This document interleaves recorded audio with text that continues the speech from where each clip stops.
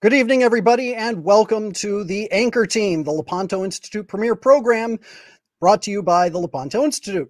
Sometimes it's just fun to talk about product plugs and plug your own name in your own product while you're talking about your own thing. It's kind of a funny thing. Anyway, why don't we go ahead and jump in with a prayer, and we'll bring you up to date on some of the things we're working on. We'll talk about some of the stuff about the Lepanto Institute, and we'll get into tonight's topic, which is the demon of modernism. So let's start with our prayer. Good. In nomine Patris, et Filii, et Spiritus Sancti. Amen. Amen. Ave Maria, gratia plena, Dominus tecum. Benedicta tu in mulieribus, et benedictus fructus ventris tui, Iesus. Sancte Maria, Mater Dei, ora pro nobis peccatoribus, nunc et in hora mortis nostri. Amen. Our Lady of Victory, pray for us. In nomine Patris, et Filii, et Spiritus Sancti. Amen. All right. So first and foremost, I want to kind of catch you up on a few things that we're working on here at the Lepanto Institute. And what I'm going to, here, let me just rearrange a few things here for a second, get my notes up. Number one, the first thing I want to tell you about is that we, as many of you know, we've been investigating the Catholic Campaign for Human Development now for a very long time, and we've been focusing on them quite a bit over the course of the last month. Well, we were doing some work on this one group that the CCHD was funding to the tune of $50,000 last year. And we found that this organization was partnered with Planned Parenthood. It was a horrible, horrible situation. Well, as we were investigating this and as we were conducting this research and we put out this report, several of you contacted the CCHD, reached out to them and said, hey, what gives? Why are you doing this? Why are you giving money to these groups? Please stop. Well, the CCHD responded. And they responded in such a way that they indicated that they were breaking all kinds of rules, and that the CCHD, through the breaking of these rules, calls into question all of their transparency as a granting entity altogether. Now, I don't want to spoil it. I'm not going to give it away. But what I want you to understand is that we are on top of this. We are going to be putting out a report on this next week. It's going to take, we have to work it all together. But first of all, I just want to say thank you very much to those of you who do reach out to the CCHD and reach out to the bishops and try and ask them direct questions. Why are you funding the enemies of the cross of Christ? And many times when you respond to us, we have added material that we can then use to figure out exactly what the mindset is, what they're doing, and how they're trying to get around their own rules. So we're going to be putting that out hopefully next week. Speaking of next week, I have another video that I'm going to be putting together. This one is a response to Bishop Caggiano. Now, Bishop Caggiano is the Bishop Chairman of the Board of Catholic Relief Services. And back in January, he put out a letter to his brother bishops. And in this letter, he said, well, it's almost Lent, and we anticipate that certain individuals, the unnamed assailant, is going to put out yet another scurrilous attack against Catholic Relief Services.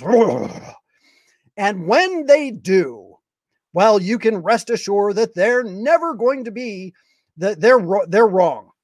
They're just dead wrong. We're not even going to bother responding to them, but we'll give you a bunch of talking points to help assuage the concerns of any more rebellious parishioners that might approach you with some of their information. Well, we got a hold of this letter. And I was looking at it and I thought, you know what?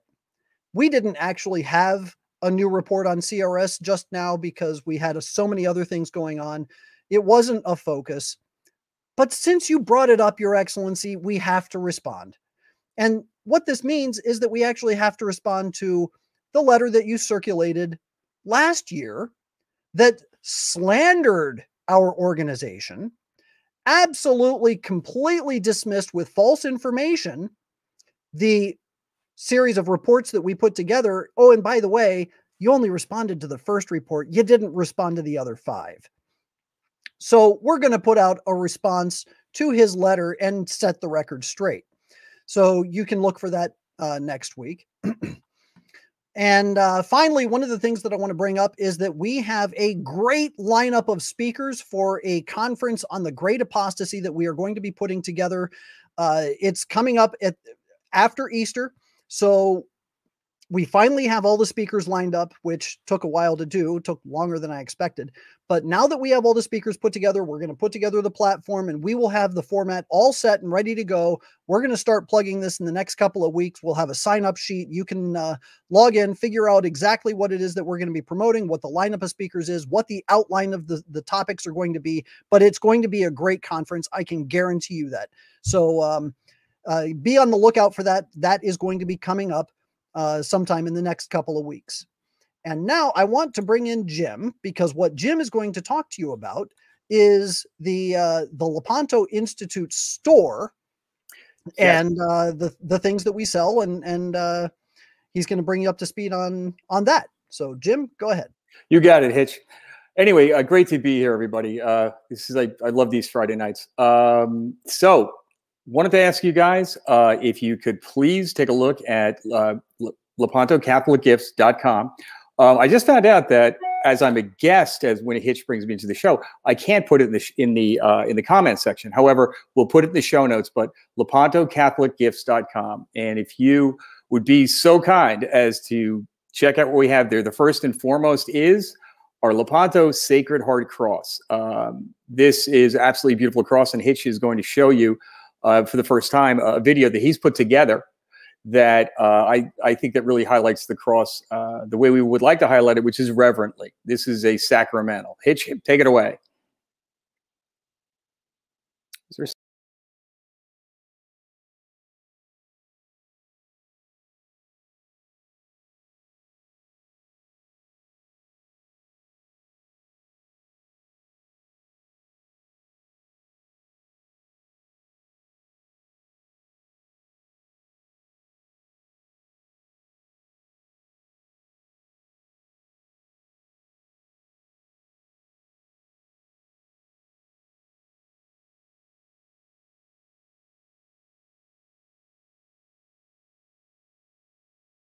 job with this? And you know, when you guys not only are are we promoting devotion to the Sacred Heart, when you do purchase this, you really help us out a lot. We don't just want to sell things. We want to sell things that have meaning, and we also want to support the Catholic community. Like, for example, the Rosary dog leash from Sarah Quinones. It's absolutely beautiful. Take a look. It's on that website. I mispriced it last week. It's $75. Sounds like a lot of money, but take a look at it. It's absolutely beautiful. Leather, handcrafted, beautiful. And the other thing that we have on there is T-shirts and mugs. So we call that Lepanto gear. So it'd be wonderful. Keep that in mind. And we're having a little problem getting these images up. But the other thing that we're going to have very shortly are devotional decals from my friend Eric here in Ave Maria, Florida. And they're absolutely beautiful. They're kind of like these are things they're stickers that they don't rip the paint off the wall when you move them. And they're really beautiful. But that's what we got from the shameless marketing plug, Mr. Hitchborn. There we go. All right. So one last shameless marketing plug, actually. As many of you know, the Lepanto Institute subsists entirely on donations. We couldn't possibly do the work that we do without the support of listeners, people like you, who want us to continue to hold the bishops, the priests, the church, those who are kind of perverting the mission of the church, hold their feet to the fire. And as we continue these investigations, it is your donations that keeps us going. So if you would like to join the Anchor team, it's only $15 a month. All of the money goes straight towards our operations. It's so there's a link right there in the chat box, lepantoin.org/anchor-team. And you can see it right there on the screen, lepantoin.org/anchor-team. As I said, it's $15 a month. And You get to join a whole cadre of wonderful people who join us every Friday night, and we have these great conversations. We talk about various topics of interest to faithful Catholics who are upset about the things that are happening in the church. And we also try to give a presentation on a topic of great meaning and in many ways of some urgency. So if you would like to join, please, at the end of the show, go to lepantoin.org/anchor-team. Again, $15 a month. And one last point, if you really like our program and you want us to keep going and you want to share our message, please click like, click subscribe. If you're subscribing on YouTube, be sure to click the little bell symbol so that it'll notify you whenever we get a new video coming up. But click like, click subscribe, and please share, comment, and share. That's how we beat the algorithm. That's how we beat big tech in their big game. Great point, Hitch. Can I jump in on that? Yeah, go ahead. When you made that point and we did the show on the Pachamama and what has happened subsequently since then, I went to the analytics, and you guys, our audience, I want to thank you. You guys did a tremendous job. The analytics told us that quite literally, due to organic sharing and passing along, we literally 50% of the views of that were because of people like you sharing it and passing along. We totally smoked the algorithm, and they are shadow banning. I'm sorry, they are, and they really are. They are, and it's a real problem. So when Hitch says stuff like that, I just want to thank you, because I was so pleased to find that out. I told Hitch right away. Quite literally, we would have had half the audience if it wasn't for good people like yourself. All right. So for tonight's topic. Great topic too. I love this. Oh yeah. We're going to be talking about the demon of modernism and how to defeat it. Now, to understand modernism correctly, you've got to first understand that divine intelligent design, or you have to understand divine intelligent design and the church our Lord gave us to direct us on how to live so that we can spend eternity in his beatific vision. Or roughly put, how God created the universe and how he instructed us to live in it. Now, modernism takes this beautiful creation and does what evil always does. It employs diabolical inversion to that particular principle. God has given man free will, as well as things like emotions to feel love in various forms, love of neighbor, love of family members, humanity. We feel the natural urges towards, say, sexuality to procreate. Also, and most important, we feel the need for union with God. Now, what modernism does is it takes these beautiful gifts and it distorts them. Actually, rather than distorting, it literally mocks and degrades them in the usual crafty, twisted way that we have come to expect from the diabolical. For example, we have the ability to feel love, love of family, love of mankind, love of neighbor. Our feelings only matter our feelings only matter. Therefore, diabolical political ideas like socialism and Marxism are just fine. After all, I feel like I'm helping. I feel like I'm a good person. So having that sense of feeling towards neighbor actually builds and feeds on those ideologies like socialism and Marxism. We have the ability and urges also to procreate. How I feel towards another human being is the only thing that matters, according to modernism. So homosexuality, fornication, all that, those are fine because they are inclinations with regard to how you feel. Now, when I was in college, my moral theology professor, wonderful, wonderful man, talked about what he called the yum yuck theory. And the yum yuck theory was that we always were inclined towards those things which were pleasing to us, and we always shunned those things which were displeasing to us. So in one way to put it would be, fornication, yum. Or, oh, murder, yuck.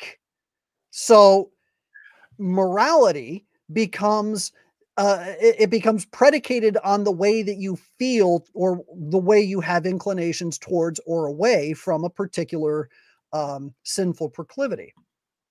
Now, we can oftentimes feel God's love. Therefore, my feelings, according to modernism again, are the only thing that matters when approaching the worship of God. So the feelings expressed in morality, the feelings expressed in religion, all of those come together in a way of establishing almost a church of me.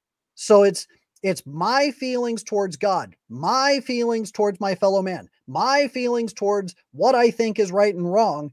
And all of that becomes a new series of doctrines and dogmas. Because as long as it feels good, therefore it must be good. So let's discuss how the evil one is involved in all of this with respect to destroying the Catholic Church through modernism. First, we have to understand the diabolical inversion of intelligent design, and employ slow, methodical plan of destruction through incrementalism. Remember, Satan, through modernism, has sought to destroy the one holy Catholic and Apostolic Church. The diabolical has a far greater intelligence than any human being. So Satan is understood, particularly since the Protestant Reformation, or revolt rather, that destroying the bride of Christ must happen slowly, incrementally, and most importantly, from within. After all, the Reformation was kind of incomplete and a little too messy. So there are three parents to modernism. The first parent was religious in the form of the Protestant revolt. Martin Luther, tacking the 95 Theses on the door of the castle in Wittenberg, Germany in 1517, was seminal to the modernist revolution. It was essentially the first thundering shot. The second parent is philosophical. This is known as the period of the Enlightenment, which was born in Europe, where the idea that the only reason, or that only reason, dictated man's conscience. Science was first, and the church was now the enemy. So science versus religion. The reign of terror ensued, and anti-clericalism was rampant. The consecrated religious were hunted down and they were murdered. A complete divorce of faith and reason. This was what made the Western civilization the most advanced in human history, and worth noting, reason without faith leads to utilitarianism, nihilism, and ultimately atheism. Now, finally, the third parent is social. So we would say that the third tier of this is social. This developed in the form of the French Revolution in Freemasonry. Now, the brotherhood of man without the constraints of God that made demands of us. This is the very definition of secular humanism. Now, simply put, modernism is an ideology. Now, Jim, if you could jump in real quick and start talking about because we had discussed this earlier. Yep. And you had some thoughts on this. So yeah, exactly. Thank you very much. And that was laid out perfectly, because you have to remember, and it's great to start to pick it up at secular humanism. You have to remember that it's very, very difficult to actually define modernism, right, Hitch? Like when you think about it, because it's so evil in its intent, and Pius, I'm going to get to him in a second, but Pius X was brilliant and prescient in seeing this. But simply put, modernism is an ideology by which the Catholic religion or truth will be interpreted in accordance with personal religious experience and feelings. Feelings are everything. Objective truth, not only is it not important, it's in fact not existent or the enemy, right? The moral landscape becomes a complete exercise in relativism. To Hitch's point earlier, yum yuck, yum good, feel good, yuck, oh bad. That's the extent of your moral discernment, right? So we experience God, morality, and everything else by how we feel. In a nutshell, that's where it all begins. That kind of, from a standpoint of a triune God who we don't see every day, you can see how this might be appealing. Now, St. Pius X as Pope in 1907 condemned this philosophy aggressively. He saw what was coming down the pipe. There was a sort of a renewal of academic philosophy in Europe, and he saw this coming. Given the nature of modernism's relationship with the complete dismissal of objective truth, Pius saw it clearly. He rightly identified modernism as, quote, the synthesis of all heresies, unquote. In his encyclical, I always mangle this and hitch, but here we go. Pascendi Dominici Gregis, right? Yep. So 2 months prior to publishing this encyclical, the Holy Office issued a syllabus of 65 widespread modern errors in a document entitled Lamentabili Sane, right? Now, yep. What's both prescient and fascinating is the ideas listed in this document are completely recognizable today, despite being formulated over a century ago. It's a virtual roadmap of what was coming down the pike. Now, Pius X was temporarily successful in driving modernism underground. As I said, he fought this aggressively, and a brilliant man, actually. However, it was certainly going to resurface in the years following this in the Second Vatican Council with a vengeance. Vatican II saw a powerful, accommodating, ecumenical trend seemingly coming from every direction. Now, think about the diabolical inversion again. What's wrong with reaching out to our Protestant, Jewish, and brothers, right? Are we not supposed to be nice here in the Church of Nice, right? The movement saw its real damage. I would say that, from post-Vatican II, or I should say, the movement really gained traction on a couple of areas with education. Catholic schools, right? All the way from grammar school up to the universities. Now, in July of 1967, Notre Dame's president, Father Theodore Hesper, gathered his peers and drafted and signed what was known as the Land O'Lakes Statement. We could put that in the show notes, right? It was a declaration of independence of Catholic universities from any authority whatsoever, whether it be lay or clerical, external to the academic community itself. Notre Dame and these other schools now wanted to be included on all those lists. You know what I mean? Like the top 10 best university. And really, the Catholicism be damned. Really, that was it. It was like we want our universities to be competing with the world universities. Now, the seminaries, right, became infested, and they even recruited. And I'm going to hand this back to Hitch in a second, because this is where it gets fascinating, right? The seminaries became infested and indeed recruited like-minded young religious, not on their ability to be orthodox and staunch defenders of the faith, but rather on their ability to be to be pastoral and non-rigid in their approach to their vocation. So, let's take it a step further. Let's take it a step further, because when you start talking about what's going on with the Land O'Lakes Statement, it was. The whole idea was academic freedom, right? This idea that, well, we're a Catholic school, but we don't necessarily have to adhere to Catholic teaching in order to teach and educate our children. And we should have the freedom to discuss other ideas, not necessarily saying that they're good or bad, but we should be able to discuss these ideas. And what they did is they wound up watering down Catholic teaching, saying that, well, we are the privileged path. We've heard that phrase many times now, haven't we? We're the privileged path, but there are other paths and they need to be discussed. Yes, and so the guys even in the seminaries, they were chosen and recruited by their sexual perversions, actually, and aligned with Marxist ideology, which brings me to Hitch and Bella Dodd. Well, yeah, because with all of the Marxist ideologies that came into the Catholic schools. Now, remember, it was the 1960s that the Land O'Lakes Conference or the Land O'Lakes Statement was signed. Yes, that came after decades of Marxists infiltrating seminaries and trying to infect the Catholic Church with false ideologies. A couple of years ago, Alice von Hildebrand, who was the wife of the very famous Dietrich von Hildebrand, she was good friends with Bella Dodd, who was a former communist, converted to the Catholic Church through the instruction of Fulton Sheen, Archbishop Fulton Sheen. But she was a good friend of the von Hildebrands.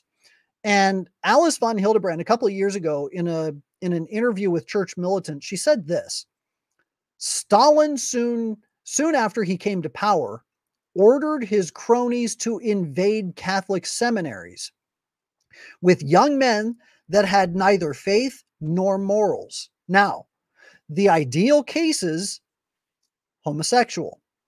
Obviously, you don't suppose that someone, well, it's more complicated, but to have an affair with a woman. But if you're a homosexual, then it was a tragic mission.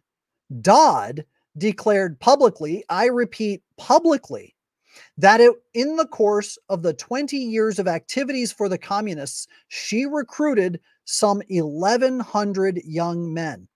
Wow. So Bella Dodd actually helped recruit 1,100 young men in the United States to join the seminaries. That was in the 1930s. Right. Do the math. Do the math. What happened 30 years later when some of them started to become monsignors and started to become bishops? And then the 1960s happened. You have the big explosion of Vatican II and the new mass, and suddenly everything is butterfly vestments and pita bread masses. Yes. Okay. And I mean, we're talking literal pita bread. They had the pita bread and they would just tear it right there in the altar with crumbs all over the place, causing sacrilege and desecration. And the hippie priests were out there.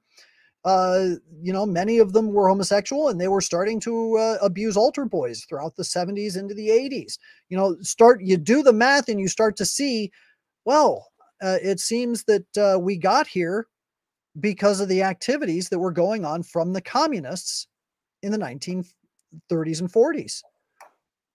Exactly. So the question is, well, one thing I want to bring up, and this is kind of a side note, but I think it's kind of an interesting point. John Henry Cardinal Newman, he defined modernism, but he did it by using the term liberalism. And this is his definition. He says, religion is a matter of personal experience from both personal and collective. Faith is from within, a natural instinct belonging to the emotions. We pray and experience God by how we feel. So all that stuff I was talking about earlier, all the feelings, this is it. There really is no objective truth. One religious creed is as good as another. Revealed religion is not a truth, but a sentiment. Basically, how you feel is the order of the day, and one religion is as good as another. So everything that we are witnessing right now, especially with Pope Francis heading off to the what is it? Someplace in Iraq, the Zuggernaut, whatever that thing's called. The ziggurat in Iraq to pray with Yazidis. Now, do you know what Yazidis are? Actually, they're devil worshippers.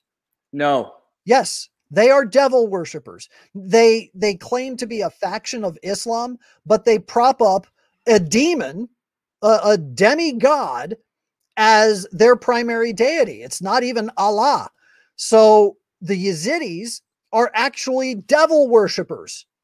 And this deity that they worship is a fallen angel. Who do you think that could be? Yeah. So what Pope Francis is doing is something that has never, ever been done in the history of the Catholic Church, going to Syria to do this kind of nonsense. But it's all, this is the capstone, right? You've all seen the symbol on the dollar bill, the pyramid and the eye in the top of the pyramid and all the rays of light. But what's interesting, if you pay close attention on that dollar bill, what you'll see is that there's a separation between the base of the pyramid and the capstone. Because what that symbolizes is that the creation of the New World Order is a work in progress and it is not yet accomplished. We have not met the divine ideal with the work of man.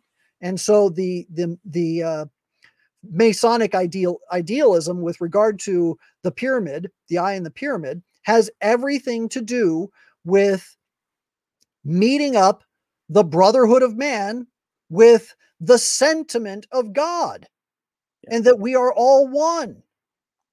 And it's interesting that it's in the shape of a pyramid, because a ziggurat is a stepstone pyramid. So it's kind of the same idea. And now all of this coming together, what I just said about how what Pope Francis is doing is the capstone. It is the fruition. It is the end result of what the Vatican II Council had established. So let me pick it up, Hitch. Absolutely. So, so the second part of our discussion is we're going to ask a very seminal question. How do we identify the demon of modernism? This is, again, very interesting. It was implemented in almost an exact inversion of the divine intelligent design through incrementalism. Okay. What I mean by that is by chipping away at the foundation of the church, and specifically the mass and the formation of the priesthood. A reverse intelligent design, frankly, to perdition. So slowly and incrementally, we attack the Eucharist, the liturgy, and we introduce concepts not based on absolute truth or reason. No, these all concepts are introduced in order to garner support, are based on how one emotionally feels.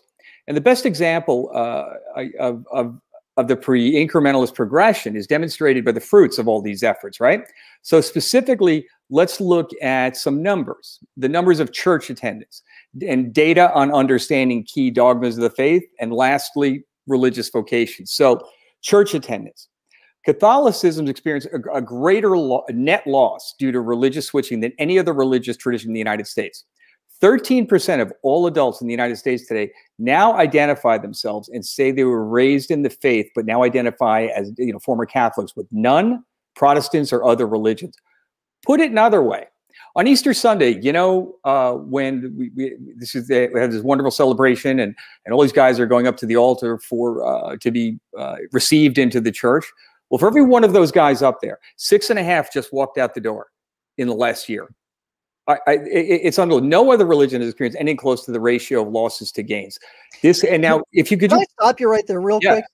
If I'm the CEO of a business, bingo. You know, if I'm the CEO of a business, if I'm losing 70% of my customers, do you think I might change the way I do business? I would think. Or what would happen if I didn't? You would get fired. Or I would go out of business, right? Or you'd go out of business. Yes, you would be summarily dismissed from the board, or you could just file Chapter 11. Those are your choices. Hey, Hitch, can you pop up that graph from the Pew Research Center? There we go. Now, so for some more good news, guys. Now, remember, we're defining the demon of modernism by its fruits, right? Let's talk about transubstantiation. Defined as the bread and wine becoming the body and blood of Christ, this is the source and summit of Christian life. This is where the data becomes terrifying. Now, according to Pew Research Center, again, in this graph, you'll see most self-described Catholics do not believe this core teaching. In fact, 70% believe that is merely a symbol of the body and blood of Jesus Christ. Less than a third believe that it's in actuality the body and blood of Christ. Here, once again, is where modernism is most obvious. Breaking down that 70% number, according to the Pew Research Center again, 22% understand the teaching about transubstantiation, but reject it, right? Wow. Now, here's where Hitch, this is where you just absolutely knock me out. 43% actually think the church teaching that the bread and wine are symbols. I like to repeat that. 43% of church attending Catholics today think the church teaches that this is a symbol. You can't make this up. You know, isn't that one of the things that you're first taught as soon as you get into CCD in like first grade? Yeah, I mean, that's exactly. But you think about how bad the catechesis is when you have numbers like that. And I've done it. And you and I have talked about this. I've done it on my own when I'm out in the world. You know, I was talking to some young guy at the bank, and he was Catholic, and we were talking about. I always ask people that, and about a year when I first read about these numbers, I started asking people, hey, let me ask you a question. It was shocking. And, I corrected them and said, but I just find that, again, this is modernism. Absolutely. This is the demon of modernism seeping its way in because a God that makes demands of us is not important. What is important is the community. Right. It's not an altar anymore. It's a table. Yeah. that we have the communal meal on. I mean, this is nuts. Well, and what else do you have going on? You have a bunch of bishops and priests who are saying, well, it's okay if we give pro-abortion politicians like Nancy Pelosi and Joe Biden Holy Communion. Exactly. Yeah. Sorry. It's Judas handing our Lord over to his captors all over again. Yeah. 100%. And worth repeating, Hitch. These are the people who actually attend Mass regularly. I know. And so, and remember, the definition of modernism, how I feel is how I experience God and how I experience truth. Hitch, will you pick it up about, take it on the rest of some of these numbers, which are awful? Okay, so actually, why don't you go ahead and start talking? I have to pull up the image. Oh, sure. Okay, so basically, it's worth repeating right now, the Latin credo, lex orandi, lex credendi, lex vivendi. Basically, how you pray is how you believe, is how you live. That being said, let's look at vocations. Okay, these are just seminarians, right? In 1965 in the United States, and Hitch is going to find us that graph, there were 6,034 seminarians in seminaries in the United States studying for the priesthood, right?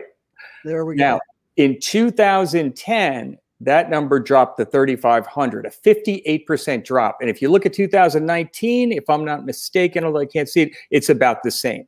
Now, remember, these are seminarians, and many drop out for various reasons. Total ordinations. In 1965, you had 1,575 ordinations. In 2002, you had 450. Now, I got to make this larger. Sorry, guys. And well, yeah, I've got the chart. Can you see the chart? Yeah. Perfect. Hold on. Yeah, I'll just go down the chart. If you look at what's going on, the total number of religious brothers, look at 1970, 11,623. Then jump over to 2019, 3,931. I mean, that's an incredible drop. Yes. That's more than 70%. Yes. That's more than 70%. Incredible. Religious sisters, 160,000. Oh, this is where it gets nuts. Yeah. Right. All the way down to 42,441 in 2019. That's, I don't even know what percentage drop that is. What is that? Almost. I want to say 75, roughly 75% drop. How many was that, Hitch? I can't read the numbers. 160,931 in 1970, and then 42,441 in 2019. Yeah. Hang on 1 second. I'm going to tell you. 100. It's like 120% drop, isn't it? 170. Oh, actually, I was right. 75% drop. Oh, 75. Okay. Yeah. Right. Makes sense, right? When you, sure. Yeah, whatever. Okay. So 74.1, but anyway, yeah, about 75% drop. So, but then let's just jump right up to the total number of priests, right? Yep. 1970, there were 59,192 priests. In 2019, we're down to 35,929. That's a drop of 25,000 or 24,000 priests in what, 30, 40, 50 years. Yeah. So but has the population dropped also? No. No. So when you look at the proportionate population, there's a reason why there is a sell-off of seminaries and parishes all around the country. This is why Cardinal Supich is saying, maybe I should just sell off the entire diocese and kind of run away to Rome, because that's a great vacation and and the food's good. It's the food's good, and I don't think anybody's going to miss the parishes anyway. I mean, this is why he's doing stuff like that. Sure. Well, they stopped Mass during the COVID, so I mean, it's not like it's important, Hitch. Right. It is the selling out of the church. And I started a campaign, I guess about 3 years ago. I started referring to this element of the church, the social justice church, as the Judas church, because that's what they're doing. They're the Judas church in the sense that they are fascinated and interested in only thinking about the bottom line. They want the dollar. Yes. In their pursuit of the dollar, you have these priests, or bishops rather, who are then taking this idea that, well, we can sell off our seminaries, we can sell off our colleges, we don't really need all these things. And then what do they also do? They sell off our Lord. and they give them to the highest bidder. And who's the highest bidder? The politician that's going to keep lining the pockets of organizations like Catholic Relief Services and the U.S. Conference of Catholic Bishops. And how do they do it? They do it through their immigration resettlement programs, and their poverty fighting programs, and they can get all kinds of grants to implement their contraception and condom promoting stuff in Africa. And since that's their new boss, Hitch, we don't want to forget about things like PPP, right? Where they got billions, I believe 3 billion with a B, of, you know, but go ahead. I mean, it's like, so you don't want to anger them. Go ahead. Oh, right. Well, and that's what it is. It's all the Judas church. Sure. They are Judases. They are Judases in the fullest extent of the word. They have betrayed their priestly ordination. They have betrayed our Lord. They have betrayed their parishioners. And they do it because of the love of money. And then they use that love of money to sell our Lord. They sell our Lord in order to get all the kickbacks that Joe Biden and Nancy Pelosi will give them, as long as they continue giving them our Lord. Yes. If they were to cut off our Lord to them, well, then they would get the flow of federal funding would be cut off to them as well. So it just makes me mad. I didn't mean to interrupt you, but oh, no. I believe, were you taking a hit? You want me to keep going? No, you go ahead. Okay. So a couple more things. And again, we're going to know them by their fruits, right? So prior to the Novus Ordo being introduced, and let's call this, with not an exact date, late 1960s, self-professed Catholics, 75% went to Mass weekly. 75%. Today, 23%. That's self-professed. Those are the ones who haven't left the church, right? It's even worse. In Italy, it's slightly better, 30%, which I don't believe, actually. I think that number is wrong. I got that from Church Militant. And France, the eldest order of the church, 12%. Wow. This is what's going on, right? Wow. So also worth noting, half of all Catholic high schools in the United States have closed since 1965. This is insane, right? Half, one half. That number was taken by, again, CARA, the Center for Applied Research in the Apostolate. Now, in Catholicism, the highest form of prayer is the sacrifice of the Mass reception of Holy Communion, right? The source of some of the faiths we talked about. Is there any doubt of the effects and the ramifications of the Novus Ordo? Is there any? Speaking of, yes, isn't it interesting? Do you know where we're seeing growth? In the Tridentine Mass, in the Orthodox communities. Yes. Yeah, it's amazing. In fact, you go to your average. You know what, Hitch, if I may, I'll give you an example. There is a church in right outside of Ave Maria called St. Agnes, and they have a small community of FSSP, right? And so I went to I due to my schedule, I had to go to a Novus Ordo Mass, and I went to there on a Friday at 5:30, whatever, and it was Saturday at 5:30, and it was loaded with old people, not a kid in the joint, right? Go back to the FS, and by the way, in the same church, but in a side chapel, packed. The Mass was absolutely packed, and the average age dropped, I'm not kidding you, 30 years. Like children all over the place. Someone walked by and even made a comment. It was like, is that a daycare or something? What are all those kids doing there? No, they're praying. Yes. Yeah, and I think you're familiar with the parish I'm talking about, Hitch. Like we've talked about this, but there's a discernible. It's striking. It's absolutely striking. So, do you want me to continue, or do you want to take it? Well, what I want to do real quick, before we continue, I want to remind our readers or our listeners, rather. I'm so used to being in a typed format, so I say reader. Remind our listeners that the Lepanto Institute is doing this broadcast. We open the broadcast up once every month to the general public, but it's generally a closed format.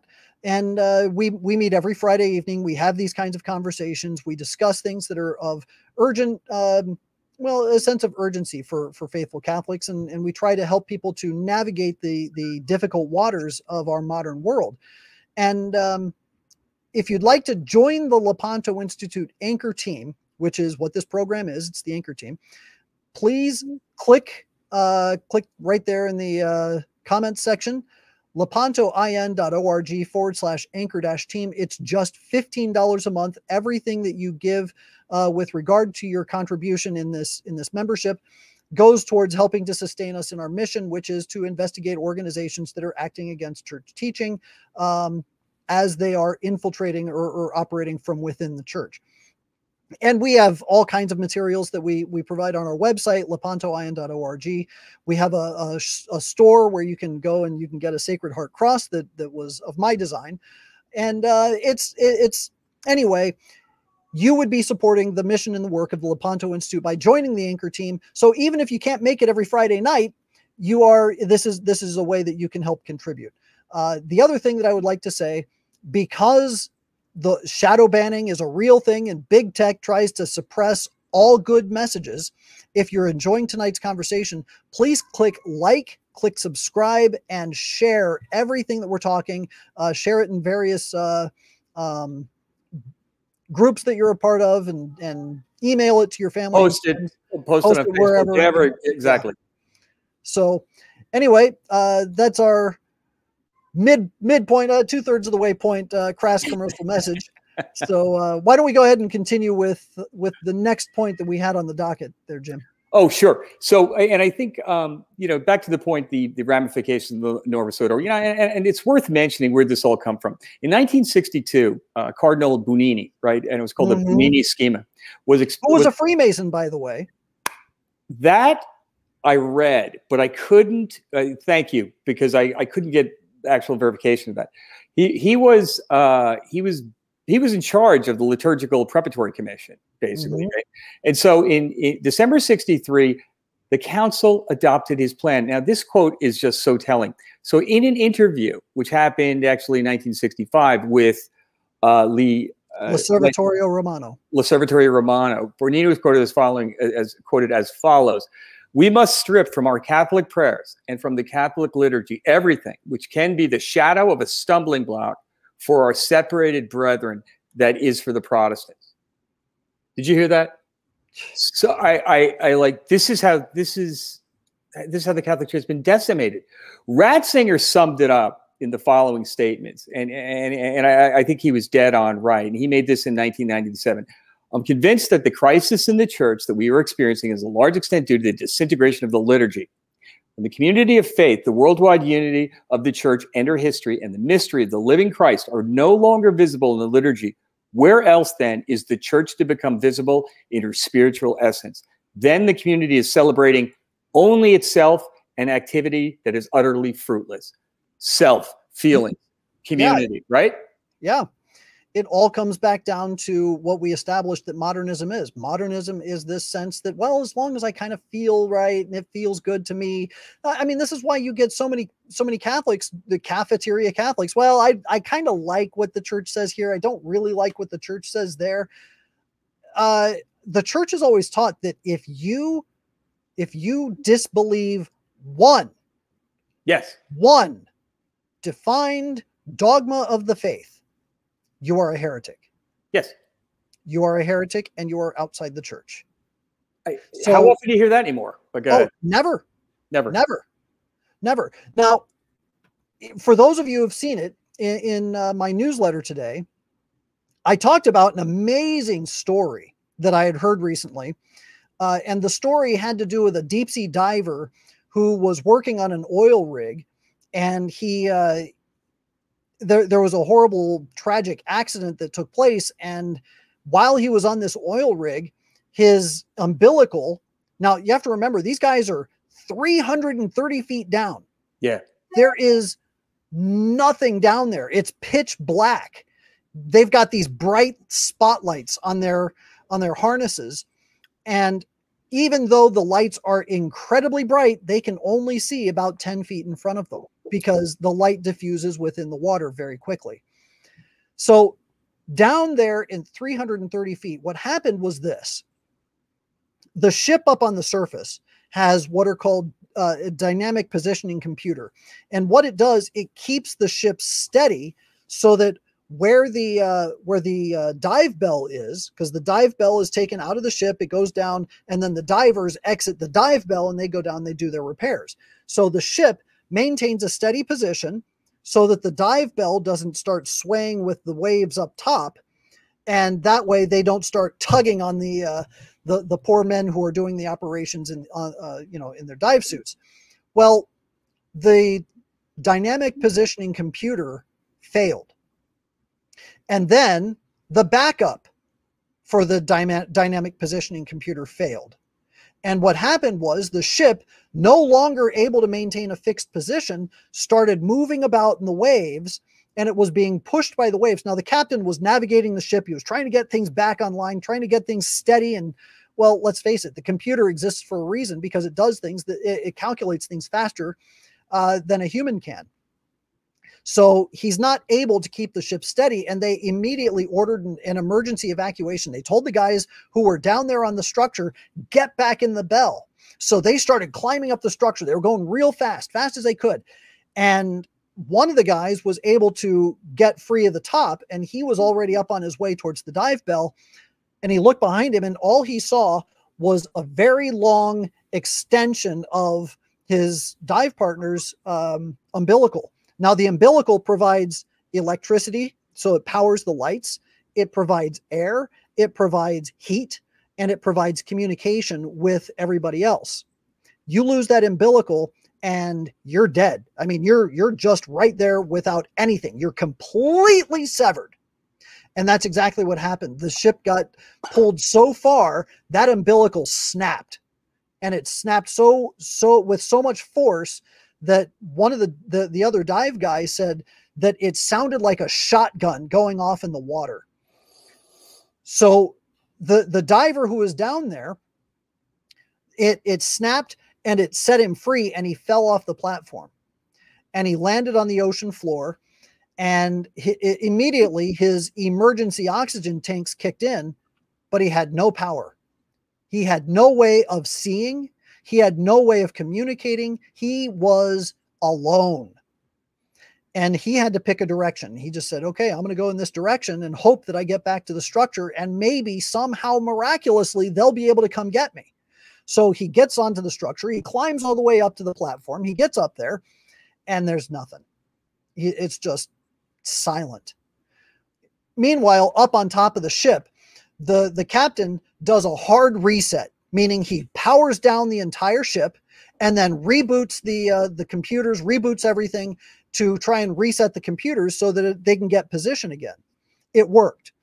While he was doing that, some of the other crew members took a rover, a remote controlled device, and they put it in the water to go see if they could find the other diver, the one that was separated.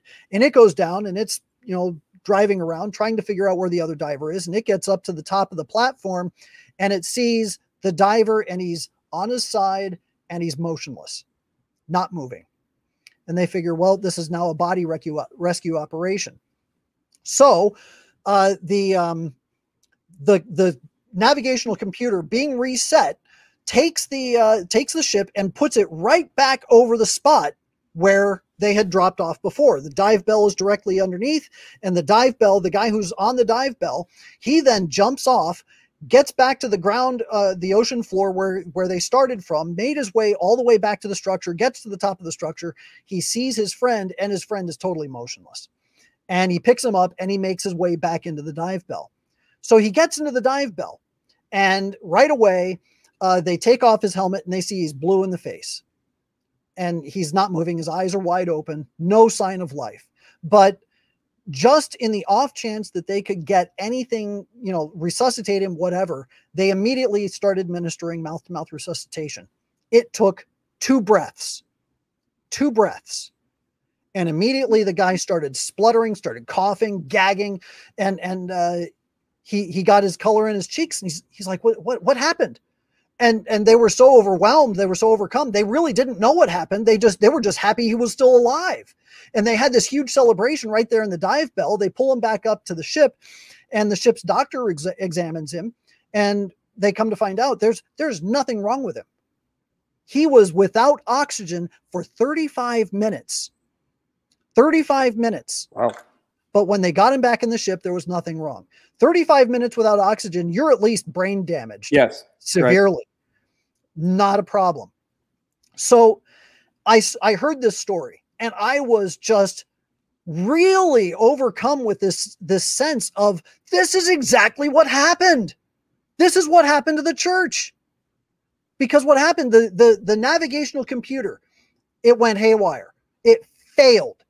It failed, and it couldn't keep the ship buoyant and in position. Okay. The bark of Peter is a fixed point. It is immovable. It is the bark of Peter. It maintains a steady and staid position because the Catholic Church doesn't change her teachings and doctrines. But what happens if you start to upset that navigational computer, the thing that actually gives people something to pay attention to, something to focus on, some foundation to rest on? Well, then the waves of the world start carrying the ship away. And in the process, people who are doing their work outside of the ship, so that would be the laity in the field, not necessarily the priests up in the ship, but the laity in the field who are doing the necessary work, get cut off. And what happens when you're cut off? You're blind. You no longer have heat. You no longer have the flow of grace, which is the air, and you no longer have a way to communicate, because there's no way to have communion with people who don't understand the same language of the church. Yes. And so what happens is they send down you've got the people in the ship. They send down the rover finds him, finds the lost man, and they bring him back in the ship. The man was cut off. He was completely cut off from the church because he was left behind. He was left behind by the church. But people brought him back. They brought him back into the dive bell, and it took 2 puffs. And those 2 puffs are the confession and penance necessary to bring you back into the church, back into the fullness of grace. And it is a resurrection that happens when that happens. That resurrection is what allowed him to live in the church once again. What it's going to take now, when we look at this whole situation with this problem of modernism in the church, we have got to have a hard reset. We've got to have a hard reset against the things that have set all of this in motion. And it all came into motion in the 1960s. Why do you think that Sister Lucia was told by Our Lady to give the 3rd secret of Fatima to the Pope, and that it was not to be opened until 1960? Right. What happened in 1960? Vatican II. I think we understand the problem. And I think Our Lady saw it coming. Yes. And I think that the only way that we are going to get that stability back in the church, so that we don't have these stupid interfaith prayer sessions with Yazidi devil worshippers, that we don't have politicians claiming to be Catholic but promoting abortion and transgenderism and homosexuality and every other abomination under the sun. The only way that all of this comes back together is if you do a hard reset of the computer. And that reset means we've got to clarify and weed out all of the ambiguities that came out of the Second Vatican Council that have brought about this modernist monstrosity. Well said. And which leads us to, what do we do to fight the demons of modernism? You just said it. And Hitch, I want to say one thing, and then please go into the real nuclear weapon, Our Lady of Fatima. Yeah. Right. So I just want to say this one last thing. It was like, I'm reminded of I actually got this written down, but Bishop Fulton Sheen, very wise man, deep respect for him. He reminded us of this. Who is going to save our church? This is a quote. Not our bishops, not our priests and religious. It's up to you, the people. You have the minds, the eyes, and the ears to save the church. Your mission is to see that your priests act like priests, your bishops act like bishops, and your religious act like religious. Hitch, between that, penance, and then the big nuclear weapon, and you mentioned it with the 3rd secret of Fatima, the rosary, take it. So, number one, the most important thing for us to do in order to combat modernism is to practice personal sanctity.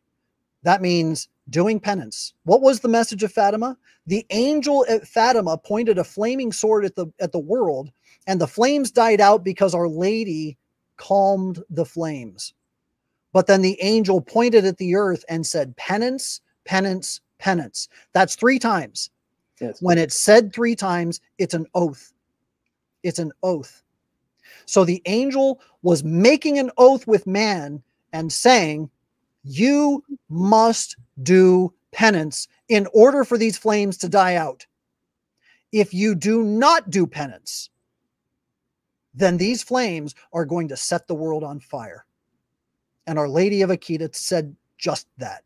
She said, if man does not stop sinning, if he does not stop offending God in so much a way, fire will fall from the sky.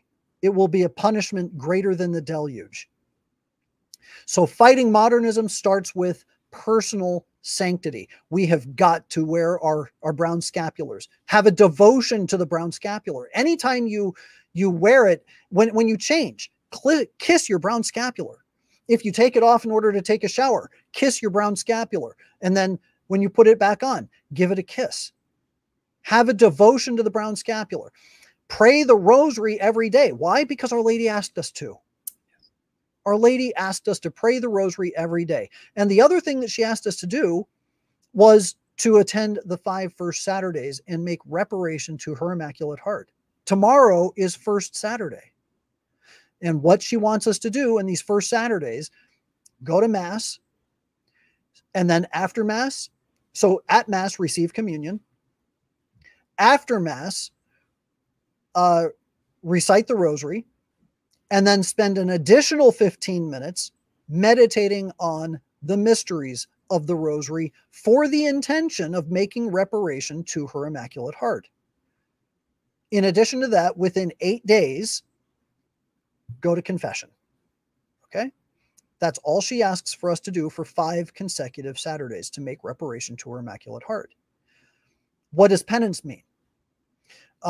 When our Lord appeared to Sister Lucia, he told her that the penance that he now requires, and Sister Lucia was clear. She said, you know, a lot of people think that they have to do these big things. They have to do these really austere things and practice, you know, flagellation and that kind of thing. But our Lord told her, the penance that I require is that you live according to your station in life. Live your vocation. Priests, be real priests. Be real priests with a thirst and a love of souls. You men who have families, be a real husband and a real father. You spouses, outdo each other in love. If you want to have a good holy family, pray the rosary together as a family, and then together do everything that you can to outdo the other in love and generosity. And I guarantee if you always strive to outdo your spouse in generosity, you will never have a fight, ever. Because you're always trying to outdo each other. And the only fight you might have is a little niggling argument about, well, but you did that last time. Let me do it for a chance, you know? But you want to try and outdo each other in love and generosity. So personal sanctity is key. The second is Christ is central to the family. When the people witnessed the miracle of the sun at Fatima, they all said that they saw the Holy Family in the sun. The Holy Family is the earthly representation of the Holy Trinity. And human families are a reflection of the Holy Family. All of us are drawn together in a triune, a Trinity. So pray together as a family. Make Christ the center of your family. And then in the parish and on your community level, you priests have events.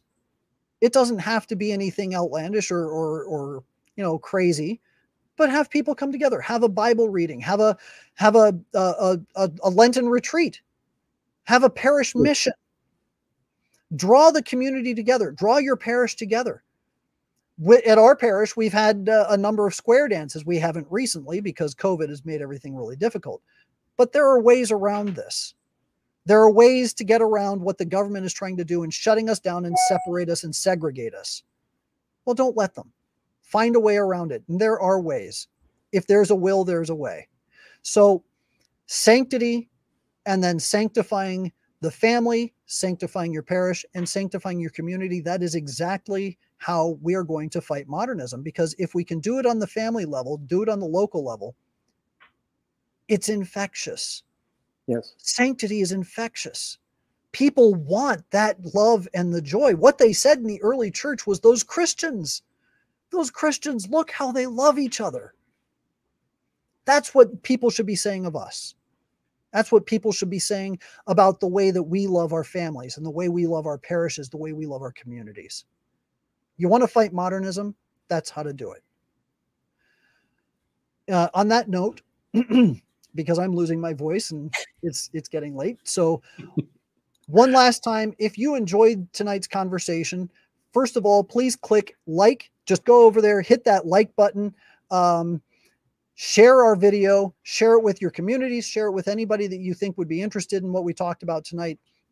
And then if you're on YouTube, click subscribe and be sure to hit that little bell that allows you to get notifications every time we have a new video that comes up, because that's how we're going to beat big tech.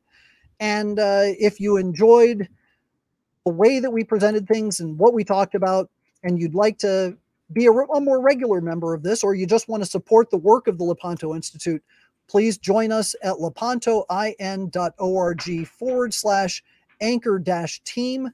If you see, it's right there on the video, lepantoin.org anchor/team. And it's $15 a month. And if you ask anybody in the chat room, they'll tell you, the members there will tell you exactly what they think of the anchor team and why they've become a part of it and what they get out of it and how they enjoy it. So with that note, I do hope that many of you will join us, and we will see you next week. In the meantime, God bless you, and have a great weekend. So let's close with a prayer. You bet, Hitch. In nomine Patris, et Filii, et Spiritus Sancti. Amen.